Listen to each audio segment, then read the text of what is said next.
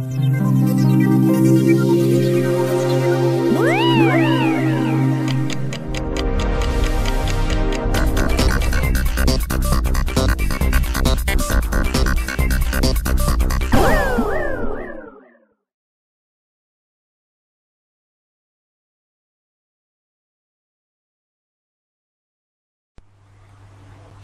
Proofs Earth is Not a Spinning Ball" by Eric Dubay. 1. The horizon always appears perfectly flat 360 degrees around the observer regardless of altitude. All amateur balloon, rocket, plane, and drone footage show a completely flat horizon over 20+ miles high. Only NASA and other government space agencies show curvature in their fake CGI photos and videos. 2. The horizon always rises to the eye level of the observer as altitude is gained, so you never have to look down to see it. If Earth were in fact a globe, no matter how large, as you ascended, the horizon would stay fixed and the observer would have to tilt looking down further and further to see it. 3. The natural physics of water is to find and maintain its level. If Earth were a giant sphere tilted, wobbling, and hurtling through infinite space, then truly flat, consistently level surfaces would not exist here. But since Earth is in fact an extended flat plane, this fundamental physical property of fluids finding and remaining level is consistent with experience and common sense. 4. Rivers run down to sea level, finding the easiest course, north, south, east, west, and all other intermediary directions over the Earth at the same time. If Earth were truly a spinning ball, then many of these rivers would be impossibly flowing uphill. For example, the Mississippi, in its 3,000 miles, would have to ascend 11 miles before reaching the Gulf of Mexico. 5. One portion of the Nile River flows for 1,000 miles with a fall of only 1 foot. Parts of the West African Congo, according to the supposed inclination and movement of the ball Earth, would be sometimes running uphill and sometimes down. This would also be the case for the Parana, Paraguay, and other long rivers. 6. If Earth were a ball 25,000 miles in circumference, as NASA and modern astronomy claim, spherical trigonometry dictates the surface of all standing water must curve downward an easily measurable 8 inches per mile, multiplied by the square of the distance. This means, along a 6-mile channel of standing water, the Earth would dip 6 feet on either end from the central peak. Every time such experiments have been conducted, however, standing water has proven to be perfectly level. 7. Surveyors, engineers, and architects are never required to factor the supposed curvature of the Earth into their projects. Canals, railways, bridges, and tunnels, for example, are always cut and laid horizontally, often over hundreds of miles without any allowance for curvature. 8. The Suez Canal, connecting the Mediterranean with the Red Sea, is 100 miles long without any locks, making the water an uninterrupted continuation of the two seas. When constructed, the Earth's supposed curvature was not taken into account. It was dug along a horizontal datum line, 26 feet below sea level, passing through several lakes from one sea to the other, with the datum line and the water's surface running perfectly parallel over the 100 miles. 9. Engineer W. Winkler was published in the Earth Review regarding the Earth's supposed curvature, stating, "As an engineer of many years standing, I saw that this absurd allowance is only permitted in school books. No engineer would dream of allowing anything of the kind. I have projected many miles of railways and many more of canals, and the allowance has not even been thought of, much less allowed for. This allowance for curvature means this, that it is 8 inches for the first mile of a canal and increasing at the ratio by the square of the distance in miles. Thus a small navigable canal for boats, say 30 miles long, will have, by the above rule, an allowance for curvature of 600 feet. Think of that, and then please credit engineers as not being quite such fools. Nothing of the sort is allowed. We no more think of allowing 600 feet for a line of 30 miles of railway or canal than of wasting our time trying to square the circle. 10. The London and North Western Railway forms a straight line 180 miles long between London and Liverpool. The railroad's highest point, midway at Birmingham Station, is only 240 feet above sea level. If the world were actually a globe, however, curving 8 inches per mile squared, The 180-mile stretch of rail would form an arc with the center point at Birmingham raised over a mile, a full 5,400 feet above London and Liverpool. 11. A surveyor and engineer of 30 years published in the Birmingham Weekly Mercury stated, "I am thoroughly acquainted with the theory and practice of civil engineering. However bigoted some of our professors may be in the theory of surveying, according to the prescribed rules, yet it is well known amongst us that such theoretical measurements are incapable of any practical illustration. All our locomotives are designed to run on what may be regarded as true levels or flats. There are, of course, partial inclines or gradients here and there, but they are always accurately defined and must be carefully traversed. But anything approaching to 8 inches in the mile, increasing as the square of the distance, could not be worked by any engine that was ever yet constructed. Taking one station with another, all over England and Scotland, it may be stated that all the platforms are on the same relative level. The distance between eastern and western coasts of England may be set down as 300 miles.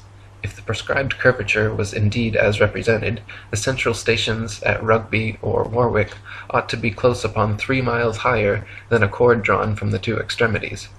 If such was the case, there is not a driver or stoker within the kingdom that would be found to take charge of the train. We can only laugh at those of your readers who seriously give us credit for such venturesome exploits as running trains round spherical curves. Horizontal curves on levels are dangerous enough. Vertical curves would be 1,000 times worse, and with our rolling stock constructed as at present, physically impossible. 12. The Manchester Ship Canal Company published in the Earth Review stated, "It is customary in railway and canal constructions for all levels to be referred to a datum which is nominally horizontal and is so shown on all sections. It is not the practice in laying out public works to make allowances for the curvature of the earth." 13. In a 19th century French experiment by M.M. and Arago, a powerful lamp with good reflectors was placed on the summit of Desierto las Palmas in Spain, and able to be seen all the way from Capri on the island of Ibiza. Since the elevation of the 2 points were identical and the distance between covered nearly 100 miles, if the earth were a ball 25,000 miles in circumference, the light should have been more than 6,600 feet, a mile and a quarter, below the line of sight. 14. The Lieutenant Colonel Portlock experiment used oxyhydrogen Drummond's lights and heliostats to reflect the sun's rays across stations set up across 108 miles of St. George's Channel. If the Earth were actually a ball 25,000 miles in circumference, Portlock's light should have remained hidden under a mile and a half of curvature. 15. If the Earth were truly a sphere 25,000 miles in circumference, airplane pilots would have to constantly correct their altitudes downwards so as to not fly straight off into outer space. A pilot wishing to simply maintain their altitude at a typical cruising speed of 500 miles per hour would have to constantly dip their nose downwards and descend 2,777 feet, over half a mile, every minute. Otherwise, without compensation, in 1 hour's time, the pilot would find themselves 31.5 miles higher than expected. 16. The experiment known as Airy's failure proved that stars move relative to a stationary Earth and not the other way around. By first filling a telescope with water to slow down the speed of light inside, then calculating the tilt necessary to get the starlight directly down the tube, Airy failed to prove the heliocentric theory, since the starlight was already coming in the correct angle with no change necessary, and instead proved the geocentric model correct. 17. Olbers' paradox states that if there were billions of stars, which are suns, the night sky would be filled completely with light. As Edgar Allan Poe said, "Were the succession of stars endless, then the background of the sky would present us a uniform luminosity, since there could exist absolutely no point in all that background at which would not exist a star." In fact, Olbers' paradox is no more a paradox than George Airy's experiment was a failure. Both are actually excellent refutations of the heliocentric spinning ball Earth model. 18. The Michelson, Morley, and Sagnac experiments attempted to measure the change in speed of light due to Earth's assumed motion through space. After measuring in every possible different direction in various locations, they failed to detect any significant change whatsoever, again proving the stationary geocentric model. 19. Tycho Brahe famously argued against the heliocentric theory in his time, positing that if the Earth revolved around the Sun, the change in relative position of the stars after 6 months' orbital motion could not fail to be seen. He argued that the stars should seem to separate as we approach and come together as we recede. In actual fact, however, after 190 million miles of supposed orbit around the Sun, not a single inch of parallax can be detected in the stars, proving that we have not moved at all. 20. If Earth were truly constantly spinning eastwards at over 1,000 miles per hour, vertically fired cannonballs and other projectiles should fall significantly due west. In actual fact, however, when this has been tested, vertically fired cannonballs shoot upwards an average of 14 seconds ascending, 14 seconds descending, and fall back to the ground no more than 2 feet away from the cannon, often directly back into the muzzle. 21. If the Earth were truly constantly spinning eastward at over 1,000 miles per hour, helicopters and hot air balloons should be able to simply hover over the surface of the Earth and wait for their destinations to come to them. 22. If Earth were truly constantly spinning eastward at over 1,000 miles per hour, during the Red Bull stratosphere dive, Felix Baumgartner, spending 3 hours ascending over New Mexico, should have landed 2,500 miles west into the Pacific Ocean, but instead landed a few dozen miles east of the takeoff point. 23. Ball believers often claim gravity magically and inexplicably drags the entire lower atmosphere of the Earth in perfect synchronization up to some undetermined height, where this progressively faster spinning atmosphere gives way to the non-spinning, non-gravitized, non-atmosphere of infinite vacuum space. Such nonsensical theories are debunked, however, by rain, fireworks, birds, bugs, clouds, smoke, planes, and projectiles, all of which would behave very differently if both the ball Earth and its atmosphere were constantly spinning eastward at 1,000 miles per hour. 24. If Earth and its atmosphere were constantly spinning eastward over 1,000 miles per hour, then north-south facing cannons should establish a control, while east-firing cannonballs should fall significantly farther than all others, while west-firing cannonballs should fall significantly closer. In actual fact, however, regardless of which direction cannons are fired, the distance covered is always the same. 25. If Earth and its atmosphere were constantly spinning eastwards over 1,000 miles per hour, then the average commercial airliner, traveling 500 miles per hour, should never be able to reach its eastward destinations before they come speeding up from behind. Likewise, westward destinations should be arrived at thrice the speed, but this is not the case. 26.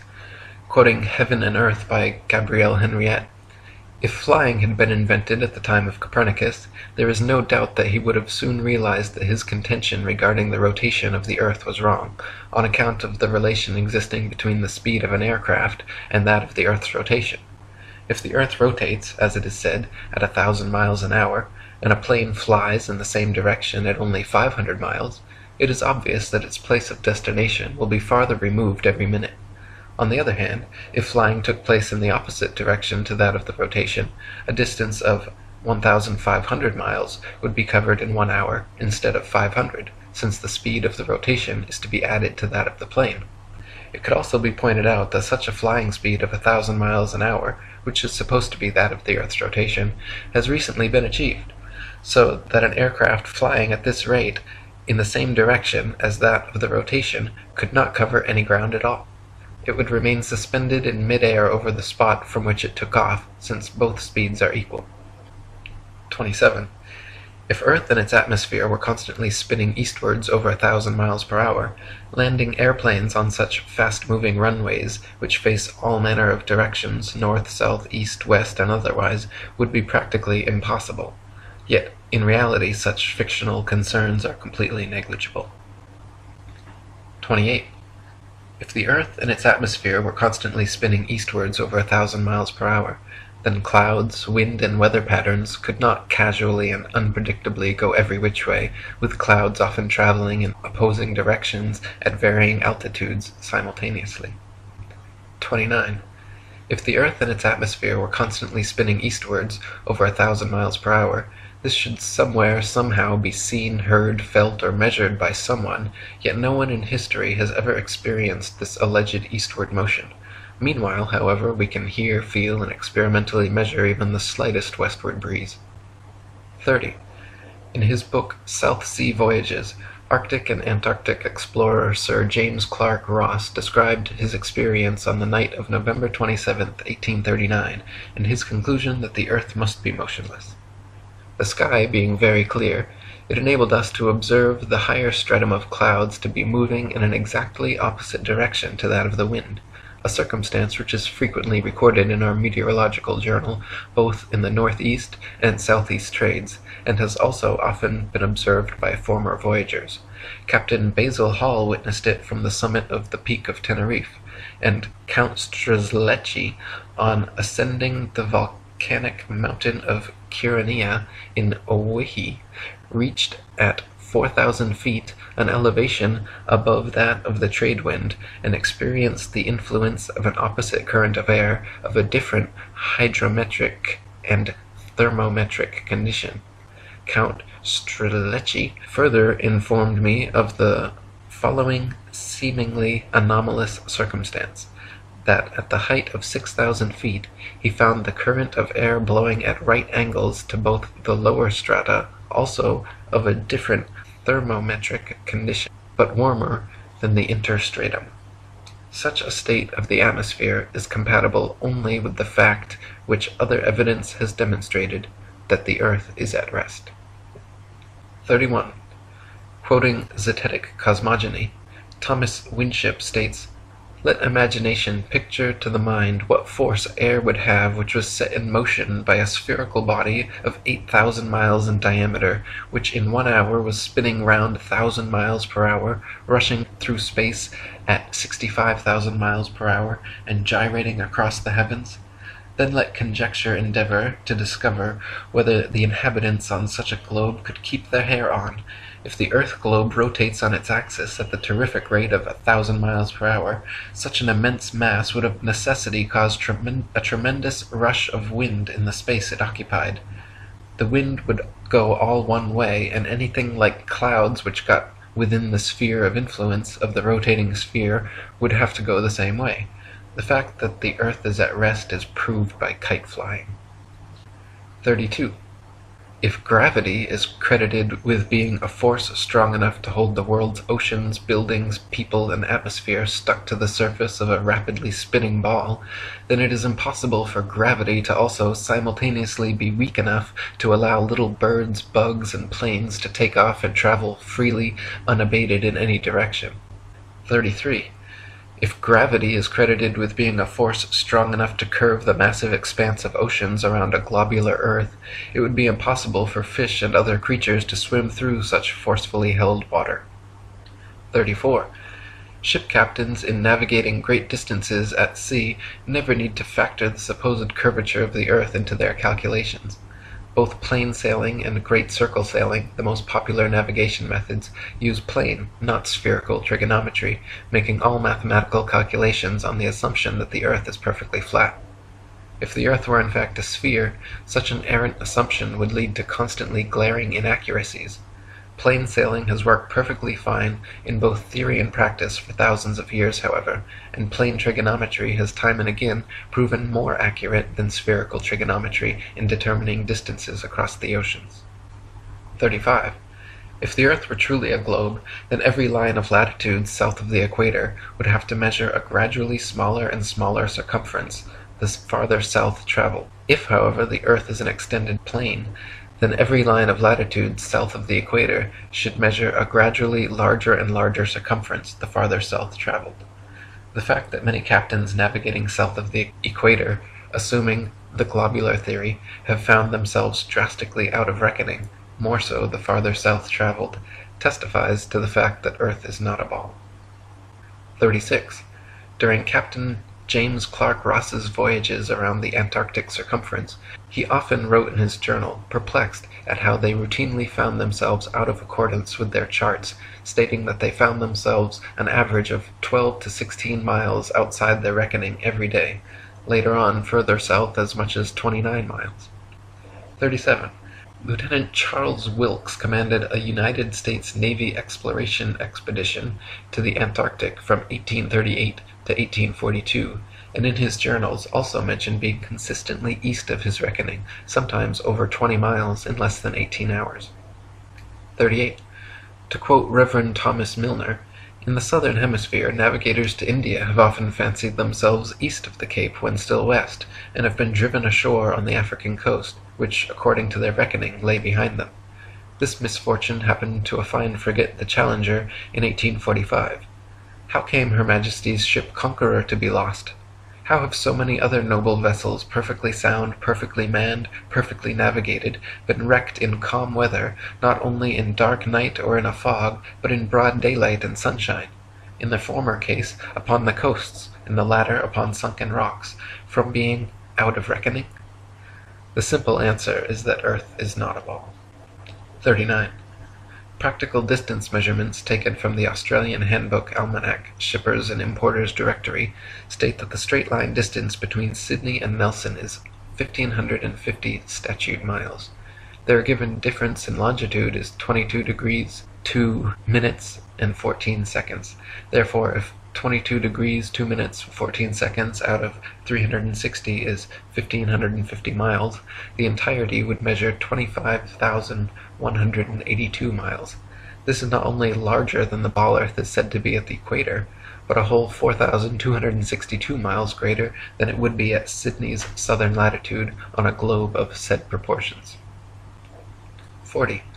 From near Cape Horn, Chile, to Port Phillip in Melbourne, Australia, the distance is 10,500 miles, or 143 degrees of longitude away.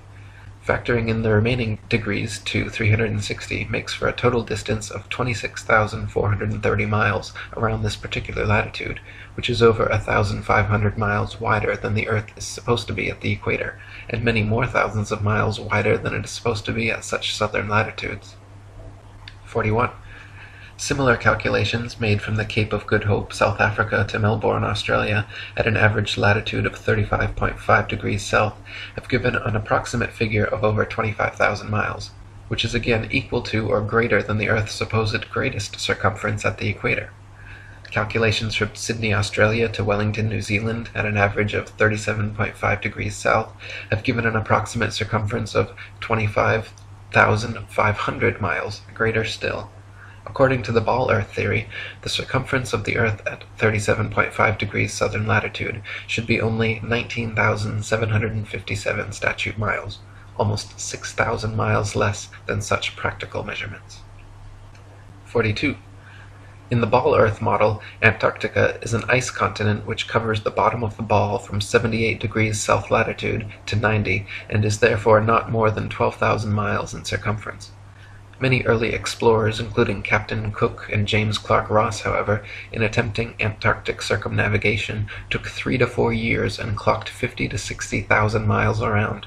The British ship Challenger also made an indirect but complete circumnavigation of Antarctica, traversing 69,000 miles. This is entirely inconsistent with the ball model. 43. If Earth was a ball, there are several flights in the southern hemisphere which would have their quickest, straightest path over the Antarctic continent, such as Santiago, Chile, to Sydney, Australia. Instead of taking the shortest, quickest route in a straight line over Antarctica, all such flights detour all manner of directions away from Antarctica, instead claiming the temperatures too cold for airplane travel.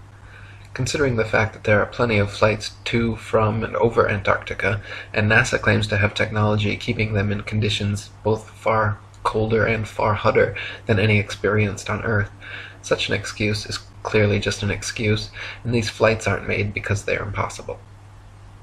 44. If Earth was a ball, and Antarctica was too cold to fly over, the only logical way to fly from Sydney to Santiago would be a straight shot over the Pacific, staying in the southern hemisphere the entire way. Refueling could be done in New Zealand or other southern hemisphere destinations along the way, if absolutely necessary. In actual fact, however, Santiago to Sydney flights go into the northern hemisphere, making stopovers at LAX and other North American airports before continuing back down to the southern hemisphere. Such ridiculously wayward detours make no sense on the globe, but make perfect sense and form nearly straight lines when shown on a flat Earth map. 45. On a ball Earth, Johannesburg, South Africa to Perth, Australia should be a straight shot over the Indian Ocean, with convenient refueling possibilities on Mauritius or Madagascar. In actual practice, however, most Johannesburg to Perth flights curiously stop over either in Dubai, Hong Kong, or Malaysia, all of which make no sense on the ball, but are completely understandable when mapped on a flat Earth. 46. On a ball Earth, Cape Town, South Africa to Buenos Aires, Argentina should be a straight shot over the Atlantic following the same line of latitude across. But instead, every flight goes to connecting locations in the northern hemisphere first, stopping over anywhere from London to Turkey to Dubai. Once again, these make absolutely no sense on the globe, but are completely understandable options when mapped on a flat Earth. 47. On a ball Earth, Johannesburg, South Africa to Sao Paulo, Brazil should be a quick straight shot along the 25th southern latitude, but instead, nearly every flight makes a refueling stop at the 50th degree north latitude in London first. The only reason such a ridiculous stopover works in reality is because the Earth is flat. 48. On a ball Earth, Santiago, Chile to Johannesburg, South Africa should be an easy flight, all taking place below the Tropic of Capricorn in the southern hemisphere. Yet every listed flight makes a curious refueling stop in Senegal near the Tropic of Cancer in the north hemisphere first. When mapped on a flat Earth, the reason why is clear to see, however. Senegal is actually directly in a straight line path halfway between the two. 49. If Earth were a spinning ball heated by a sun 93 million miles away, it would be impossible to have simultaneously sweltering summers in Africa, while just a few thousand miles away, bone-chilling, frozen Arctic and Antarctic winters experiencing little to no heat from the sun whatsoever. If the heat from the sun traveled 93 million miles to the Sahara Desert, it is absurd to assert that another 4,000 miles, 0.00004%, further to Antarctica would completely negate such sweltering heat, resulting in such drastic differences. 50. If the Earth were truly a globe, the Arctic and Antarctic polar regions and areas of comparable latitude north and south of the equator should share similar conditions and characteristics, such as comparable temperatures, seasonal changes, length of daylight, plant and animal life. In reality, however, the Arctic and Antarctic regions and areas of comparable latitude north and south of the equator differ greatly in many ways, entirely inconsistent with the ball model and entirely consistent with the flat model. 51. Antarctica is by far the coldest place on Earth, with an average annual temperature of approximately minus 57 degrees Fahrenheit and a record low of minus 135.8. The average annual temperature at the North Pole, however, is a comparatively warm 4 degrees. Throughout the year, temperatures in the Antarctic vary less than half the amount at comparable Arctic latitudes. The northern Arctic region enjoys moderately warm summers and manageable winters, whereas the southern Antarctic region never even warms enough to melt the perpetual snow and ice. On a tilting, wobbling ball Earth spinning uniformly around the sun, Arctic and Antarctic temperatures and seasons should not vary so greatly. 52. Iceland, at 65 degrees north latitude, is home to 870 species of native plants and abundant various animal life. Compare this with the Isle of Georgia at just 54 degrees south latitude, where there are only 18 species of native plants and animal life is almost non-existent. The same latitude as Canada or England in the north, where dense forests of various tall trees abound, the infamous Captain Cook wrote of Georgia that he was unable to find a single shrub large enough to make a toothpick. Cook wrote, "Not a tree was to be seen.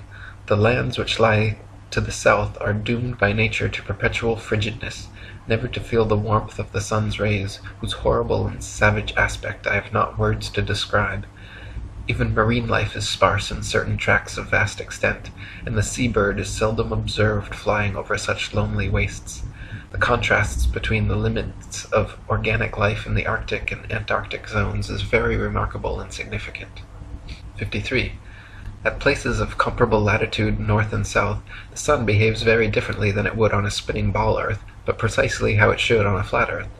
For example, the longest summer days north of the equator are much longer than those south of the equator, and the shortest winter days north of the equator are much shorter than the shortest south of the equator. This is inexplicable on a uniformly spinning, wobbling ball Earth, but fits exactly on a flat model with the sun traveling circles over and around the Earth from tropic to tropic. 54. At places of comparable latitude north and south, dawn and dusk happen very differently than they would on a spinning ball, but precisely how they should on a flat Earth. In the north, dawn and dusk come slowly and last far longer than in the south, where they come and go very quickly. Certain places in the north twilight can last for over an hour, while at comparable southern latitudes, within a few minutes the sunlight completely disappears. This is inexplicable on a uniformly spinning, wobbling ball Earth, but is exactly what is expected on a flat Earth with the sun traveling faster, wider circles over the south and slower, narrower circles over the north. 55. If the sun circles over and around the Earth every 24 hours, steadily traveling from tropic to tropic every 6 months, it follows that the northern central region would annually receive far more heat and sunlight than the southern circumferential region. Since the sun must sweep over the larger southern region in the same 24 hours it has to pass over the smaller northern region, its passage must necessarily be proportionally faster as well. This perfectly explains the differences in Arctic and Antarctic temperatures, seasons, length of daylight, plant and animal life. This is why the Antarctic morning dawn and evening twilight are very abrupt compared to the north, and this explains why many midsummer Arctic nights the sun does not set at all. 56. The midnight sun is an Arctic phenomenon occurring annually during the summer solstice, where for several days straight an observer significantly far enough north can watch the sun traveling circles overhead, rising and falling in the sky throughout the day, but never fully setting for upwards of 72 plus hours. If the Earth were actually a spinning globe revolving around the sun, the only place such a phenomenon as the midnight sun could be observed would be at the poles. Any other vantage point from 89 degrees latitude downwards could never, regardless of any tilt or inclination, see the sun for 24 hours straight. To see the sun for an entire revolution on a spinning globe at a point other than the poles, you would have to be looking through miles and miles of land and sea for part of the revolution. 57. The establishment claims the midnight sun is experienced in Antarctica, but they conveniently do not have any uncut videos showing this, nor do they allow independent explorers to travel to Antarctica during the winter solstice to verify or refute these claims. Conversely, there are dozens of uncut videos publicly available showing the Arctic midnight sun, and it has been verified beyond any shadow of a doubt. 58. The Royal Belgian Geographical Society, in their Expedition Antarctique Belge, recorded that during the most severe part of the Antarctic winter, from 71 degrees south latitude onwards, the sun sets on May 17th and is not seen above the horizon again until July 21st. This is completely at odds with the ball Earth theory, but easily explained by the flat Earth model. The midnight sun is seen from high altitudes in extreme northern latitudes during Arctic summer because the sun, at its innermost cycle, is circling tightly enough around the polar center that it remains visible above the horizon for someone at such a vantage point. Likewise, in extreme southern latitudes during Arctic summer, the sun completely disappears from view for over 2 months, because there, at the northern tropic, the innermost arc of its boomerang journey, the sun is circling the northern center too tightly to be seen from the southern circumference. 59. Quoting Gabrielle Henriette, "The theory of the rotation of the Earth may once and for all be definitely disposed of as impracticable by pointing out the following inadvertence. It is said that the rotation takes 24 hours and that its speed is uniform, in which case, necessarily, days and nights should have an identical duration of 12 hours each all the year round. The sun should invariably rise in the morning and set in the evening at the same hours, with the result that it would be the equinox every day from the 1st of January to the 31st of December. One should stop and reflect on this before saying that the Earth has a movement of rotation. How does the system of gravitation account for the seasonal variations in the length of days and nights if the Earth rotates at a uniform speed in 24 hours? 60. Anyone can prove the sea horizon perfectly straight and the Earth perfectly flat using nothing more than a level, tripods, and a wooden plank. At any altitude above sea level, simply fix a 6 to 12 foot long smooth leveled board edgewise upon tripods and observe the skyline from eye level behind it.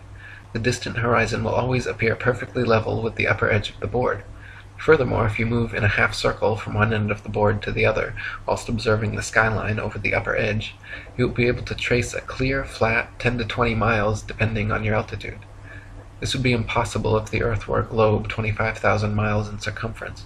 The horizon would align over the center of the board, but then gradually, noticeably decline towards the extremities. Just 10 miles on each side would necessitate an easily visible curvature of 66.6 feet from each end to the center. 61. If the Earth were actually a big ball 25,000 miles in circumference, the horizon would be noticeably curved even at sea level, and everything on or approaching the horizon would appear to tilt backwards slightly from your perspective. Distant buildings along the horizon would all look like leaning towers of Pisa falling away from the observer. A hot air balloon taking off, then drifting steadily away from you, on a ball Earth would slowly and constantly appear to lean back more and more the farther away it flew, the bottom of the basket coming gradually into view as the top of the balloon disappears from sight. In reality, however, buildings, balloons, trees, people, anything and everything at right angles to the ground and horizon remain so, regardless the distance or height of the observer. 62.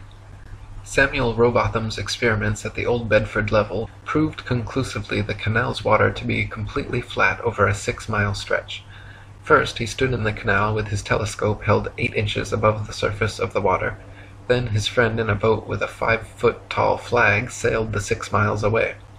If Earth were a ball 25,000 miles in circumference, the 6-mile stretch of water should have comprised an arc exactly 6 feet high in the middle, so the entire boat and flag should have ultimately disappeared, when in fact the entire boat and flag remained visible at the same height for the entire journey.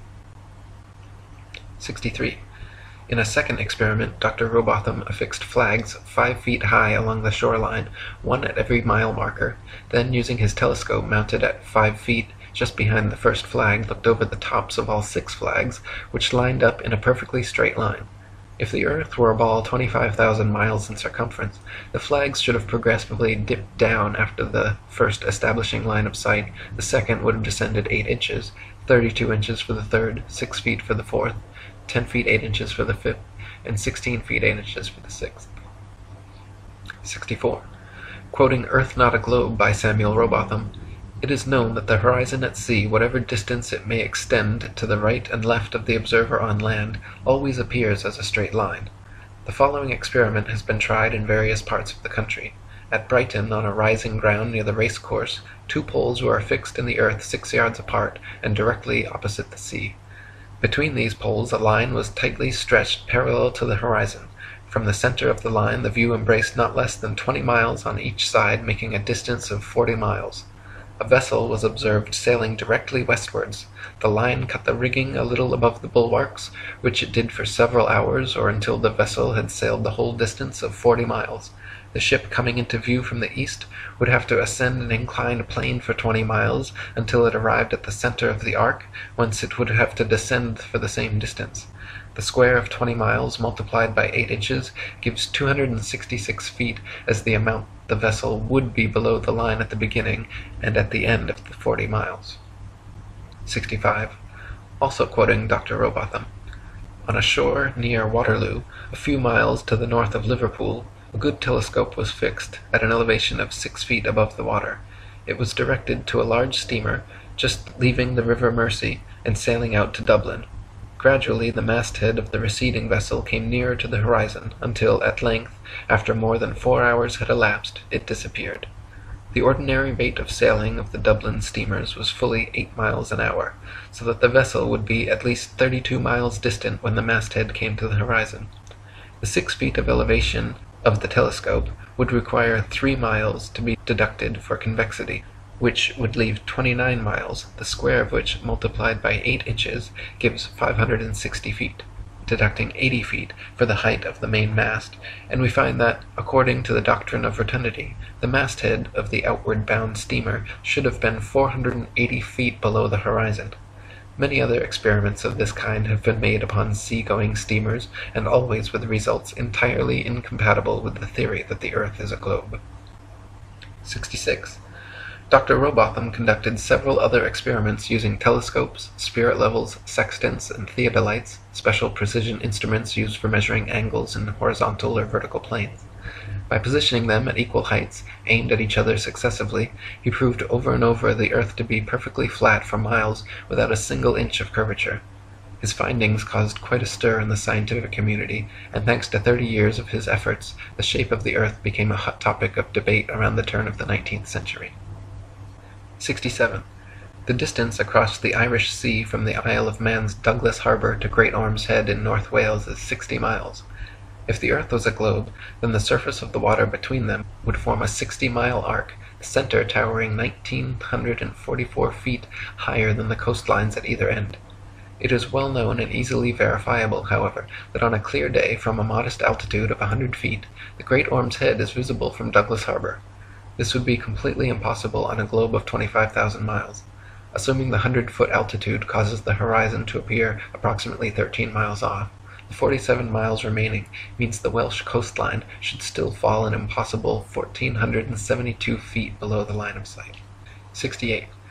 The Philadelphia skyline is clearly visible from Apple Pie Hill in the New Jersey Pine Barrens 40 miles away. If Earth were a ball 25,000 miles in circumference, factoring in the 205-foot elevation of Apple Pie Hill, the Philly skyline should remain well hidden beyond 335 feet of curvature. 69. The New York City skyline is clearly visible from Harriman State Park's Bear Mountain 60 miles away.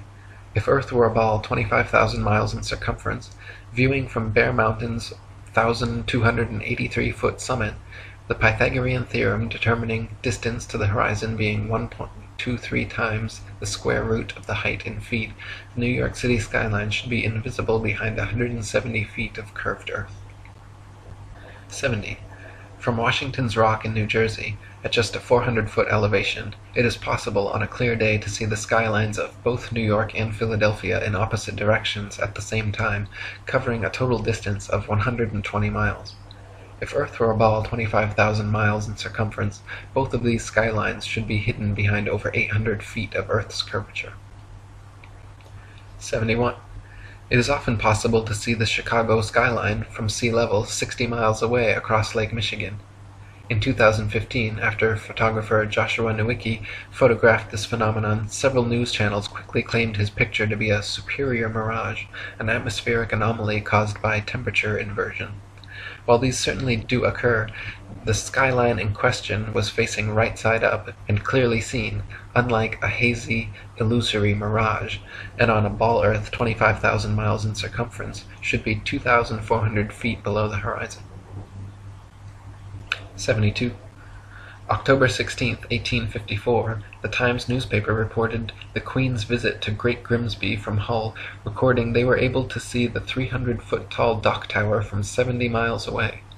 On a ball Earth 25,000 miles in circumference, factoring their 10-foot elevation above the water and the tower's 300-foot height at 70 miles away, the dock tower should have remained an entire 2,600 feet below the horizon. 73. In 1872, Captain Gibson and crewmates, sailing the ship Thomas Wood from China to London, reported seeing the entirety of St. Helena Island on a clear day from 75 miles away.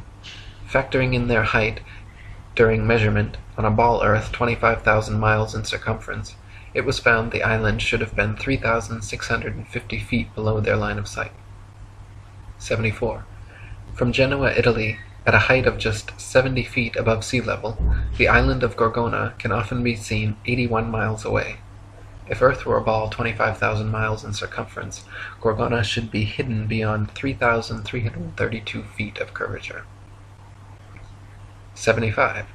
From Genoa, Italy, at a height of just 70 feet above sea level, the island of Corsica can often be seen 99 miles away. If Earth were a ball 25,000 miles in circumference, Corsica should fall 5,245 feet, almost an entire mile below the horizon. 76. From Genoa, Italy, 70 feet above sea level, the island of Caprea, 102 miles away, can often be seen as well. If Earth were a ball 25,000 miles in circumference, Caprea should always remain hidden behind 5,605 feet, over a mile of supposed curvature. 77. Also from Genoa, on bright clear days, the island of Elba can be seen an incredible 125 miles away. If Earth were a ball 25,000 miles in circumference, Elba should be forever invisible behind 8,770 feet of curvature. 78. From Anchorage, Alaska, at an elevation of 102 feet, on clear days, Mount Foraker can be seen with the naked eye 120 miles away. If Earth were a ball 25,000 miles in circumference, Mount Foraker's 17,400-foot summit should be leaning back away from the observer, covered by 7,719 feet of curved earth. In reality, however, the entire mountain can be quite easily seen standing straight from base to summit. 79. From Anchorage, Alaska, at an elevation of 102 feet, on clear days Mount McKinley can be seen with the naked eye from 130 miles away. If Earth were a ball 25,000 miles in circumference, Mount McKinley's 20,320-foot summit should be leaning back away from the observer and almost half covered by 9,220 feet of curved earth. In reality, however, the entire mountain can be quite easily seen standing straight from base to summit. 80. In Chambers' Journal, February 1895, a sailor near Mauritius in the Indian Ocean reported having seen a vessel which turned out to be an incredible 200 miles away.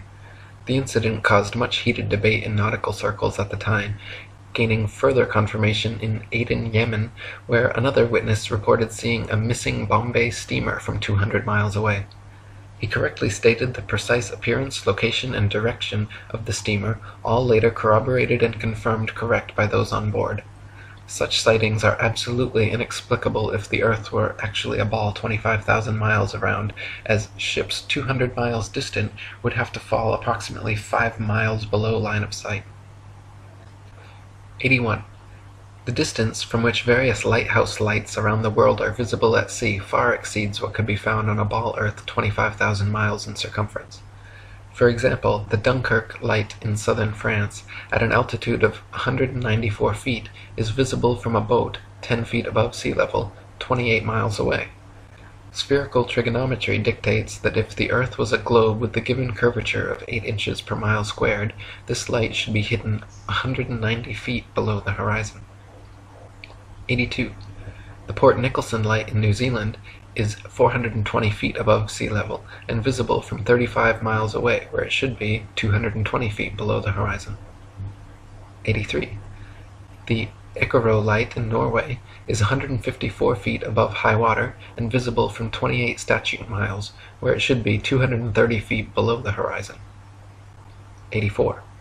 The light at Madras on the Esplanade is 132 feet high and visible from 28 miles away, where it should be 250 feet below the line of sight. 85. The Cordonan light on the west coast of France is 207 feet high and visible from 31 miles away, where it should be 280 feet below the line of sight. 86. The light at Cape Bonavista, Newfoundland, is 150 feet above sea level and visible at 35 miles, where it should be 491 feet below the horizon. 87. The lighthouse steeple of St. Botolph's Parish Church in Boston is 290 feet tall and visible from over 40 miles away, where it should be hidden a full 800 feet below the horizon. 88. The Isle of Wight Lighthouse in England is 180 feet high and can be seen up to 42 miles away, a distance at which modern astronomers say the light should fall 996 feet below the line of sight. 89. The Cape Legulas Lighthouse in South Africa is 33 feet high, 238 feet above sea level, and can be seen for over 50 miles. If the world were a globe, this light would fall 1,400 feet below an observer's line of sight. 90. The Statue of Liberty in New York stands 326 feet above sea level, and on a clear day can be seen as far as 60 miles away. If the Earth were a globe, that would put Lady Liberty at an impossible 2,074 feet below the horizon. 91. The lighthouse at Port Said, Egypt, at an elevation of only 60 feet, has been seen an astonishing 58 miles away, where, according to modern astronomy, it should be 2,182 feet below the line of sight. 92. The Notre Dame Antwerp spire stands 403 feet high from the foot of the tower, with Strasbourg measuring 468 feet above sea level. With the aid of a telescope, ships can be distinguished on the horizon, and captains declare they can see the cathedral spire from an amazing 150 miles away. If the earth were a globe, however, at that distance the spire should be an entire mile, 5,280 feet below the horizon. 93. The St. George's Channel between Holyhead and Kingstown Harbour near Dublin is 60 miles across. When halfway across, a ferry passenger will notice behind them the light on Holyhead Pier, as well as in front of them the Poolbeg light in Dublin Bay. The Holyhead Pier light is 44 feet high, while the Poolbeg lighthouse 68 feet. Therefore, a vessel in the middle of the channel, 30 miles from either side, standing on a deck 24 feet above the water, can clearly see both lights. On a ball earth 25,000 miles in circumference, however, both lights should be hidden well below both horizons by over 300 feet. 94. From the highland near Portsmouth Harbour in Hampshire, England, looking across Spithead to the Isle of Wight, the entire base of the island, where water and land come together, composes a perfectly straight line 22 statute miles long. According to the ball earth theory, the Isle of Wight should decline 80 feet from the center on each side to account for the necessary curvature.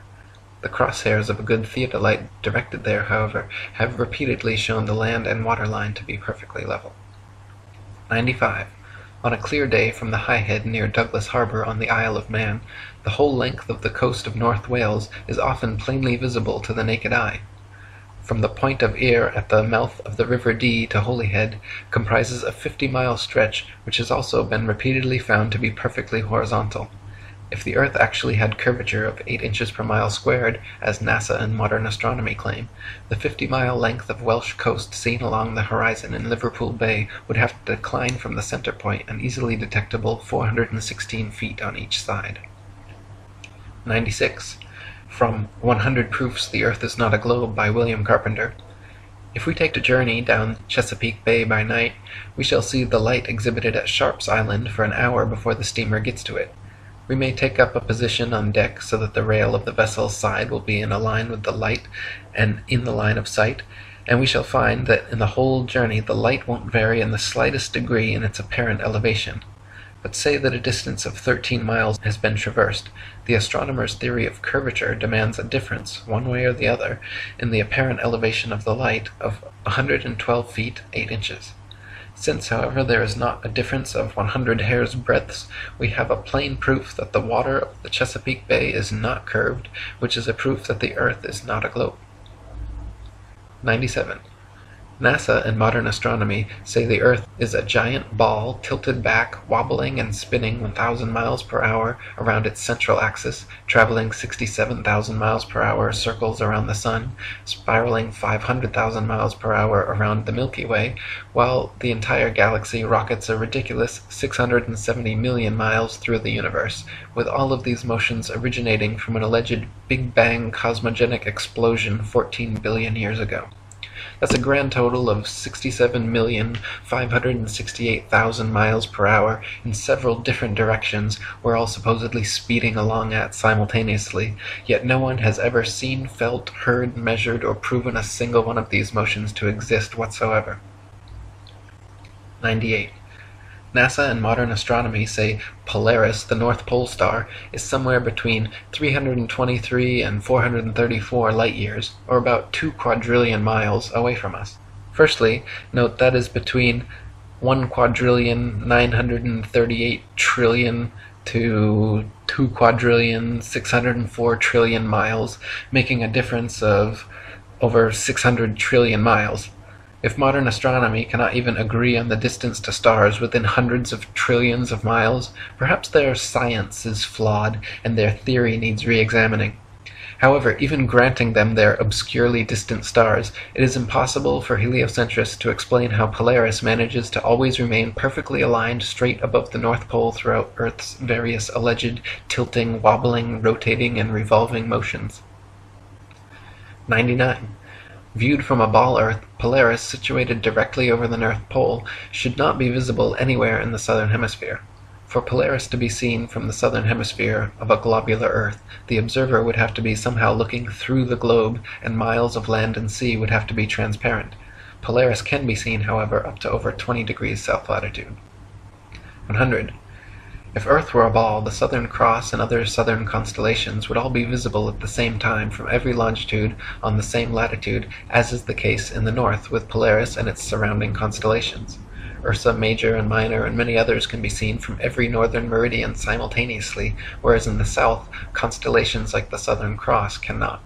This proves that the southern hemisphere is not turned under as in the ball model, but simply stretching further outwards away from the northern center point as in the flat Earth model. 101. Sigma Octantis is claimed to be a southern central pole star similar to Polaris, around which the southern hemisphere stars all rotate around the opposite direction. Unlike Polaris, however, Sigma Octantis cannot be seen simultaneously from every point along the same latitude. It is not central, but allegedly 1 degree off-center. It is not motionless, and in fact cannot be seen at all using publicly available telescopes. There is legitimate speculation regarding whether Sigma Octantis even exists. Either way, the direction in which stars move overhead is based on perspective and the exact direction you're facing, not which hemisphere you're in. 102. Some heliocentrists have tried to suggest that the pole star's gradual declination overhead as an observer travels southward is proof of a globular Earth. Far from it, the declination of the pole star or any other object is simply a result of the law of perspective on plane, flat surfaces. The law of perspective dictates that the angle and height at which an object is seen diminishes the farther one recedes from the object, until at a certain point the line of sight and the seemingly uprising surface of the Earth converges to a vanishing point, i.e. the horizon line, beyond which the object is invisible. In the ball Earth model, the horizon is claimed to be the curvature of the Earth, whereas in reality, the horizon is known to simply be the vanishing line of perspective based on the strength of your eye's instruments, weather, and altitude. 103. There are several constellations which can be seen from far greater distances over the face of the Earth than should be possible if the world were a rotating, revolving, wobbling ball. For instance, Ursa Major, very close to Polaris, can be seen from 90 degrees north latitude, the North Pole, all the way down to 30 degrees south latitude. For this to be possible on a ball Earth, the southern observers would have to be seeing through hundreds or thousands of miles of bulging Earth to the northern sky. 104. The constellation Vulpecula can be seen from 90 degrees north latitude all the way to 55 degrees south latitude. Taurus, Pisces, and Leo can be seen from 90 degrees north all the way to 65 degrees south.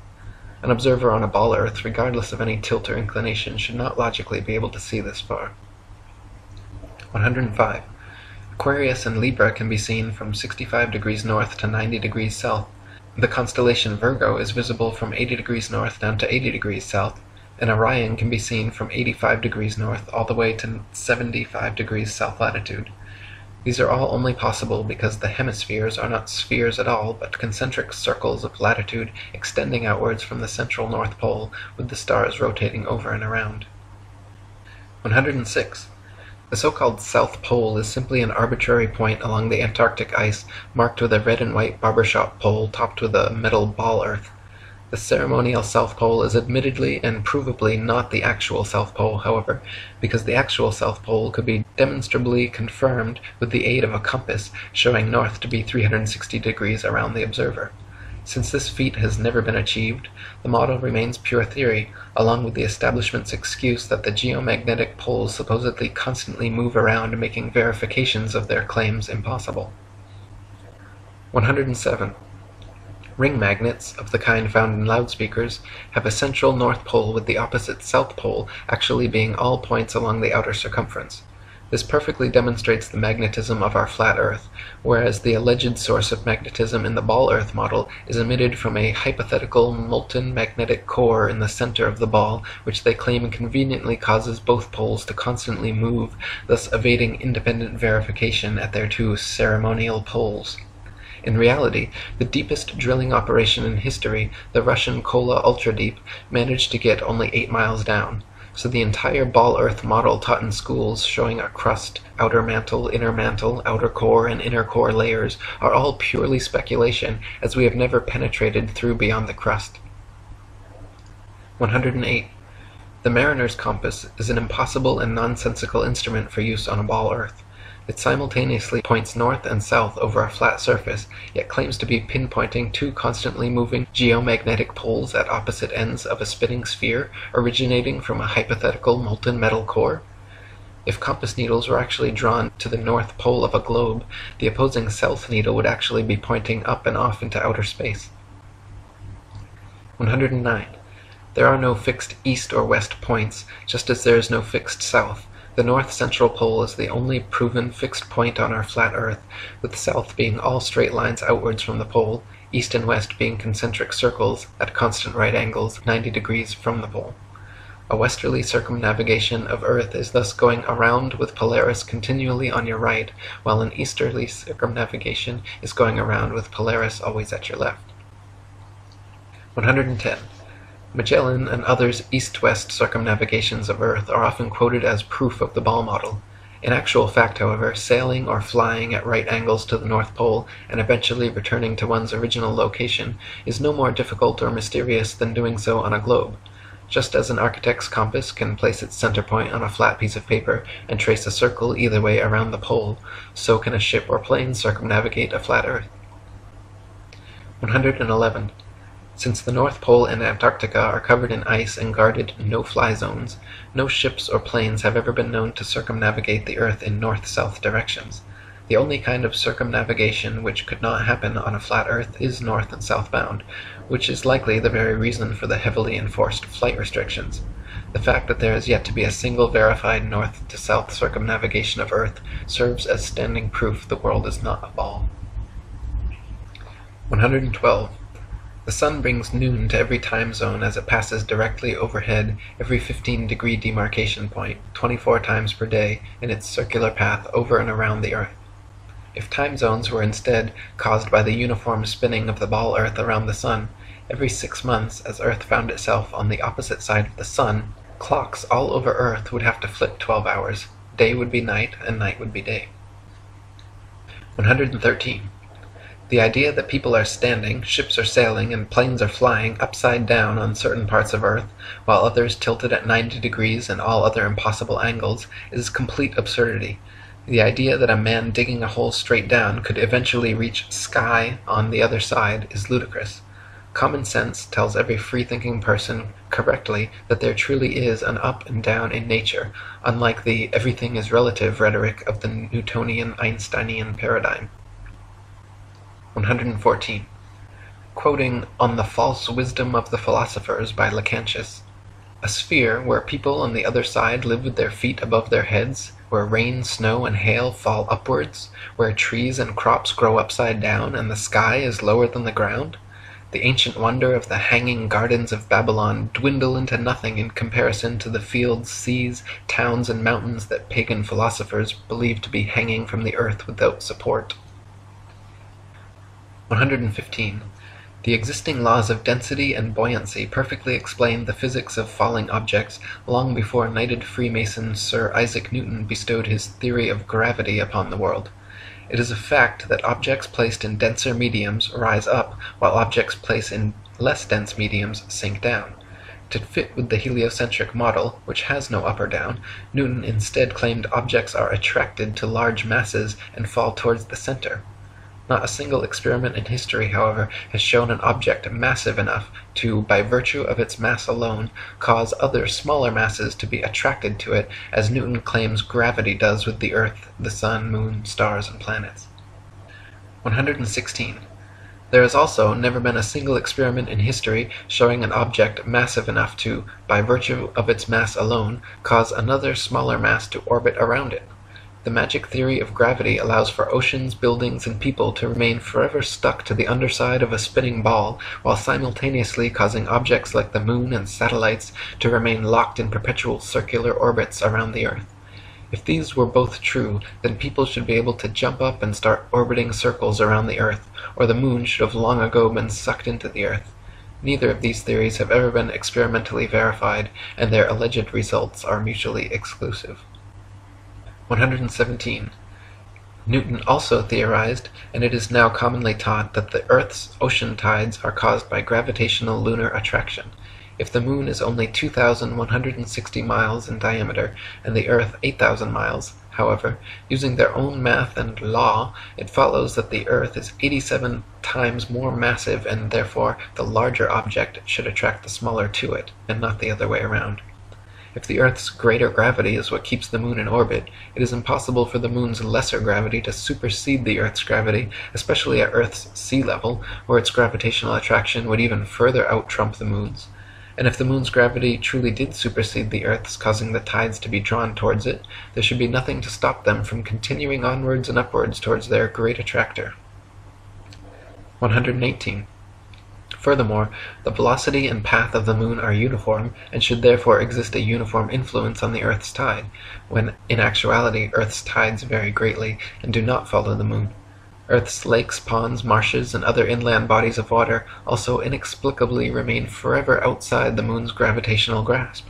If gravity was truly drawing Earth's oceans up to it, all lakes, ponds, and other bodies of standing water should certainly have tides as well. 119. It is claimed that the other planets are spheres, and so therefore Earth must also be a sphere. Firstly, Earth is a plane, not a planet, so the shape of these planets in the sky have no bearing on the shape of the Earth beneath our feet.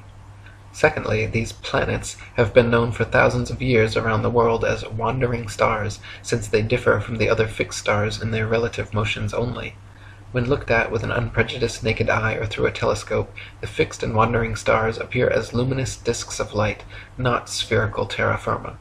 The pictures and videos shown by NASA of spherical terra firma planets are all clearly fake computer-generated images and not photographs. 120.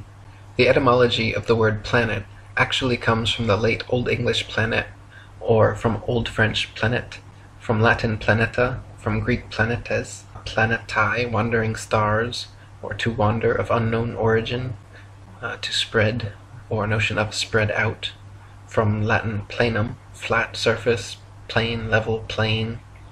They just added a T to our Earth plane, and everyone bought it. 121. When you observe the sun and moon, you see two equally sized equidistant circles tracing similar paths at similar speeds around a flat stationary Earth. The experts at NASA, however, claim your common-sense everyday experience is false on all counts. To begin with, they say the Earth is not flat but a big ball, not stationary but spinning around 19 miles per second. They say the sun does not revolve around the Earth as it appears, but Earth revolves around the sun. The moon, on the other hand, does revolve around the Earth, though not east to west as it appears, rather west to east, and the sun is actually 400 times larger than the moon and 400 times farther away. You can clearly see they are the same size and distance. You can see the Earth is flat, you can feel the Earth is stationary, but according to the gospel of modern astronomy, you are wrong and a simpleton worthy of endless ridicule if you dare to trust your own eyes and experience. 122. Quoting Alan Daves, "If the government or NASA had said to you that the Earth is stationary, imagine that. And then imagine we are trying to convince people that no, it's not stationary, it's moving forward at 32 times rifle bullet speed and spinning at 1,000 miles per hour. We would be laughed at. We would have so many people telling us, you're crazy, the Earth's not moving. We would be ridiculed for having no scientific backing for this convoluted moving Earth theory. And not only that, but then people would say, oh, then how do you explain a fixed calm atmosphere and the sun's observable movement? How do you explain that? Imagine saying to people, no, the atmosphere is moving also, but is somehow magically velcroed to the moving Earth. The reason is not simply because the Earth is stationary. So what we are actually doing is what makes sense. We are saying that the moving Earth theory is nonsense. The stationary Earth theory makes sense, and we are being ridiculed. You've got to picture it being the other way around to realize just how ridiculous the situation is. This theory from the government and NASA that the Earth is rotating and orbiting and leaning over and wobbling is absolute nonsense, and yet people are clinging to it tightly like a teddy bear. They just can't bring themselves to face the possibility that the Earth is stationary, though all evidence shows it. We feel no movement, the atmosphere hasn't been blown away, we see the sun move from east to west. Everything can be explained by a motionless Earth without bringing in all these assumptions to cover up previous assumptions gone bad. 123. Heliocentrists' astronomical figures always sound perfectly precise, but they have historically been notorious for regularly and drastically changing them to suit their various models. For instance, in his time, Copernicus calculated the sun's distance from Earth to be 3,391,200 miles. The next century, Johannes Kepler decided it was actually 12,376,800 miles away. Isaac Newton once said, "It matters not whether we reckon it 28 or 54 million miles distant, for either would do just as well." How scientific! Benjamin Martin calculated between 81 and 82 million miles. Thomas Dilworth claimed 93,726,900 miles. John Hine stated positively 95,298,260 miles. Benjamin Gould said more than 96 million miles, and Christian Mayer thought it was more than 104 million. Flat earthers throughout the ages, conversely, have used sextants and plane trigonometry to make such calculations, and found the sun and the moon both to be only about 32 miles in diameter and less than a few thousand miles from Earth. 124. Amateur balloon footage taken above the clouds has provided stunning visual proof that the sun cannot be millions of miles away. In several shots, you can see a clear hot spot reflecting on the clouds directly below the sun's spotlight-like influence. If the sun were actually millions of miles away, such a small, localized hot spot could not occur. 125. Another proof the sun is not millions of miles away is found by tracing the angle of sun rays back to their source above the clouds. There are thousands of pictures showing how sunlight comes down through cloud cover at a variance of converging angles. The area of convergence is, of course, the sun, and is not millions of miles away, but rather relatively close to Earth, just above the clouds. 126. The sun's annual journey from tropic to tropic, solstice to solstice, is what determines the length and character of days, nights, and seasons. This is why equatorial regions experience almost year-round summer and heat, while higher latitudes north and especially south experience more distinct seasons with harsh winters. The heliocentric model claims seasons change based on the ball Earth's alleged axial tilt and elliptical orbit around the sun, yet their flawed current model places us closest to the sun, 91 million miles, in January, when it is actually winter, and farthest from the sun, 94.5 million miles, in July, when it's actually summer throughout most of the Earth. 127. The fact that the sun and moon's reflections on water always form a straight-line path from the horizon to the observer proves the Earth is not a ball. If the Earth's surface was curved, it would be impossible for the reflected light to curve over the ball from horizon to observer. 128.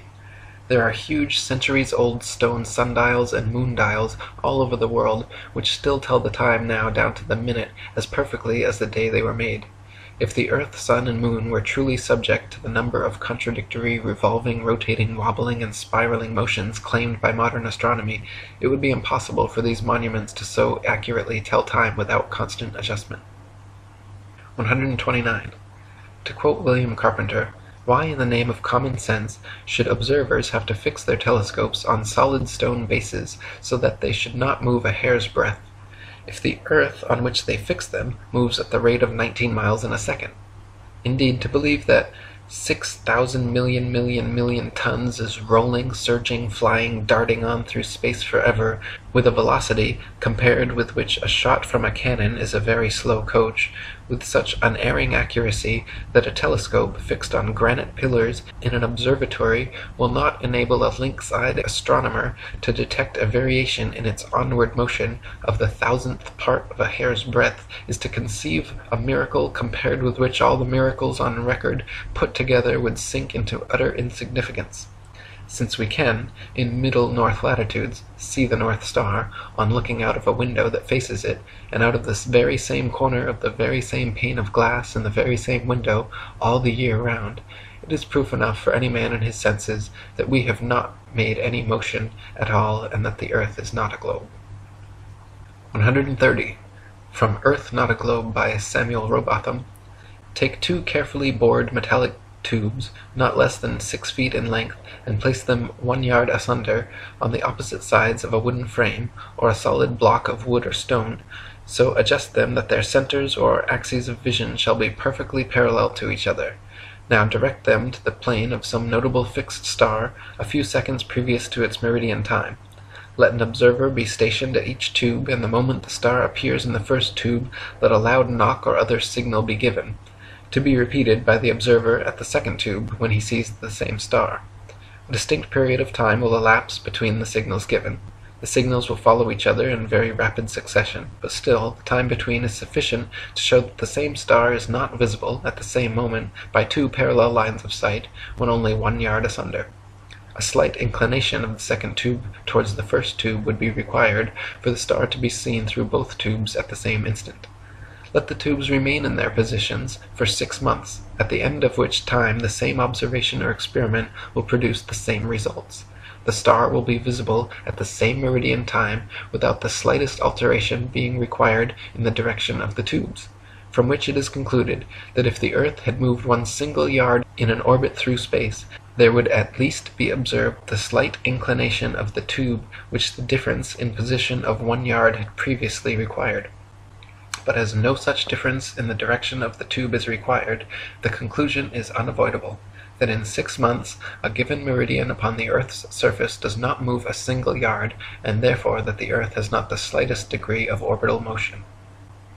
131.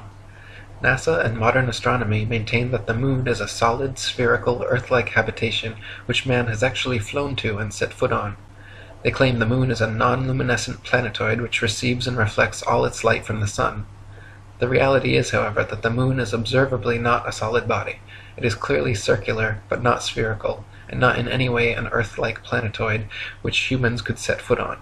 In fact, the moon has been proven largely transparent and completely self-luminescent, shining with its own unique light. 132. The sun's light is golden, warm, drying, preservative, and antiseptic, while the moon's light is silver, cool, damp, putrefying, and septic. The sun's rays decrease the combustion of a bonfire, while the moon's rays increase combustion. Plant and animal substances exposed to sunlight quickly dry, shrink, coagulate, and lose the tendency to decompose and putrefy. Grapes and other fruits become solid, partially candied and preserved, like raisins, dates, and prunes. Animal flesh coagulates, loses its volatile gaseous constituents, becomes firm, dry, and slow to decay. When exposed to moonlight, however, plant and animal substances tend to show symptoms of putrefaction and decay. This proves that sun and moonlight are different, unique, and opposites, as they are in the geocentric flat model. 133. In direct sunlight, a thermometer will read higher than another thermometer placed in the shade, but in full direct moonlight, a thermometer will read lower than another placed in the shade.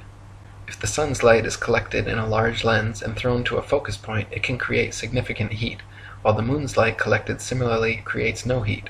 In the Lancet Medical Journal from March 14, 1856, particulars are given of several experiments which prove the moon's rays, when concentrated, can actually reduce the temperature upon a thermometer more than 8 degrees. So sunlight and moonlight clearly have altogether different properties. 134. Furthermore, the moon itself cannot physically be both a spherical body and a reflector of the sun's light. Reflectors must be flat or concave for light rays to have any angle of incidence.